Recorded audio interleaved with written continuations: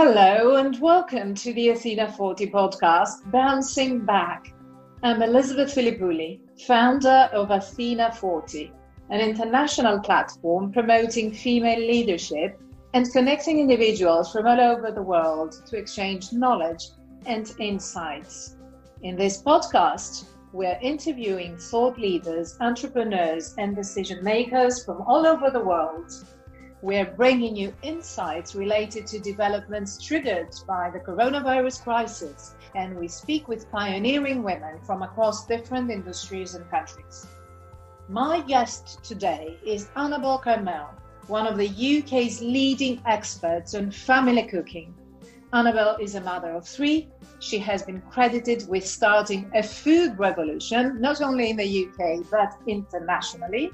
Her recipes prove that babies and toddlers will eat their greens and much more if they are served in imaginative ways. Annabel, I'm very glad to welcome you to Bouncing Back, and I do hope that everyone among your family and friends are keeping safe and well.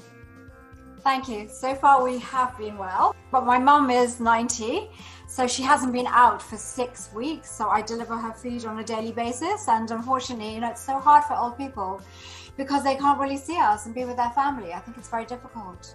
It's very tough. Hopefully things will get better. The curve seems to be stabilizing a bit, so let's hope that, we've got to the peak and it will go down now. But let's see. We're all doing our best. We're now making nearly 5,000 meals a day for the NHS. So we had nursery kitchens which closed because there weren't many nurseries, and we were only supplying a few key nurseries which were supporting NHS workers and essential workers. So we turned our hands to making NHS food for key workers and vulnerable people, and it seems to have grown and grown and grown. So at least we're doing some good and helping people. We're all doing our bit, I think. I spent a lot of time this morning just working on what's going on with the NHS. We moved our kitchens to Saracens Rugby Club because I know Nigel Ray very well, who's the owner. And he very kindly let us start making meals there, so we can make more meals there. So how many meals a day? Well, we could go up to 10,000. They are volunteers. They all do it for no money, and also the drivers as well. So yeah, it's been amazing. But then I'm also running my own business, which is my delivery to supermarkets. We have to keep supermarkets with food, but we had some meals. We had about £2,000 worth of meals that we just sent to FareShare. So FareShare will then distribute those to people who are vulnerable, especially families with children. So those are going out on Friday. So all of that takes quite a lot of organising. And then after that, that's been about 3 hours work. And then after that, I've started to now talk. We've just had a Zoom call on retail and making sure that our supply to supermarkets like Tesco and Sainsbury's and all of that is still going on because people still need to eat. And, supermarkets are still delivering food, and we have to keep our factories working. Before the coronavirus, most families didn't have the time to eat together. Now they are stuck inside and have no other option. Tell us a recipe that you cooked together with your daughters these days. Last night I cooked together with my daughters. I have 2 daughters and they're living with me now. And we made this recipe. It was absolutely a fantastic recipe. I'd never made it before. As my daughter got it from a friend. And basically she bought loads and loads of particular tomato. They're called, I was telling you about this, it's such a good recipe. They are called, I'll tell you the name, particular flavor, San Manzano tomatoes. So you buy 3 kilograms of them and you put them into a saucepan. You don't need to chop them, you just need to peel them. We put them with 1 large white onion cut in half, and we cooked it for 3 hours. And it made the most with a little bit of olive oil. And then you blitzed it, take the onion out and you blitz it. And we added basil, and it made the most incredible tomato sauce. Unbelievable, so good. It's a great time for people to experiment with home cooking. Now's the time to do it. And it's such a lovely thing to do with your children or your partner or whoever is at home with you, and learning new skills and teaching children new skills about cooking. There's no better time to do it. I think more and more people are actually home cooking now. Even people that didn't home cook are starting to do it because it's such a fun activity to do. And also I think you get really good quality meals when you make them from scratch.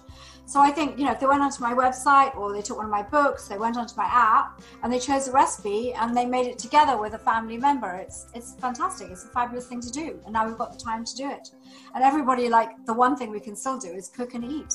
the only shops open are food shops. How was it for you to be a mother of 3 and an entrepreneur building a rapidly growing global business? My daughter always worked with me because she's part of my team, but Scarlett has a social media company and she does lots of work with different brands, but now she's working with me. So they're actually getting paid to spend time with me, which I think has really eased the tension. It's quite good. So now she films me cooking recipes, and we put them on my Instagram so people can follow them. And it's lovely working with my children. I feel an absolute privilege that I can work with my kids. And being a mompreneur, you do make a lot of sacrifices, when you're building your business. And of course, you want to be there for the important things with your children, like, sports day and when they're on a play, and, my kids learn like musical instruments, being there for their concerts. But sometimes you can't always be there. So now I can spend so much more time with my kids because I actually work with them. And I think that's, for me, I think it's wonderful. A few months ago, you released your latest book. Tell us more about it. So it's a book about weaning. It's called Weaning Made Simple. It's a beautiful book, and it takes you through everything you need to know from the very first taste that your baby has. You can do traditional weaning, you can do baby-led weaning, you can do a combination of the both, because a lot of the recipes are 2-in-1 recipes. So, for example, I made a video the other day of chicken and apple balls, which can be made into balls so the child can feed themselves, or you can be making it into a puree, so you can feed the child with a puree, but the same ingredients and the same recipe, basically. You were recently in Australia to promote the latest book. You are very hands-on with your business. How do you work with parents around the world? Yes. So we have food ranges in supermarkets in Australia, and I went out there to develop some new recipes. So that was an interesting experience because they wouldn't let me go into the factory. So I sent them the recipes in advance, and then the chef brought the recipes back to my hotel room, and the head of marketing and I tasted all the recipes, and then we said what we didn't like about them, what we did like about them, and we kept on getting different variations until we got them right. So it was good because it was just before the lockdown, so I managed to do all that work in Australia before we couldn't travel anymore. And then I also worked with a lot of parenting sites in Australia to talk about our new project, which is a really exciting project, which is just launched, which is a digital online weaning course. So it's everything to do with weaning, but you download it from our website. It's got videos, it's got advice from the top experts, like top experts on allergies, top experts on, how to create meals if your child has a dairy intolerance. And it's got all the advice you need to be able to make the right choices for your child in the very first year of their life. So I was launching that here and also in Australia, and it's just launched. If anybody wants to look for it, you go to our website and look at Digital Weaning Course. So it's been a huge amount of work. It's taken us a year to produce that. What is the first thing that you will do when the lockdown is over? Go and see my mother. I haven't seen my mother for 6 weeks. And it's her birthday on the 3rd of May. Fabulous. Thank you for listening to the Athena 40 podcast, Bouncing Back. Stay tuned. More episodes coming up. Please feel free to subscribe. Athena 40 is hosting conversations with thought leaders, entrepreneurs, influencers, and decision makers from all over the world in this effort to find our new normal. You can find more information on us on athena40forum.com. Follow us on Twitter on Athena_40. Please stay safe, stay inspired.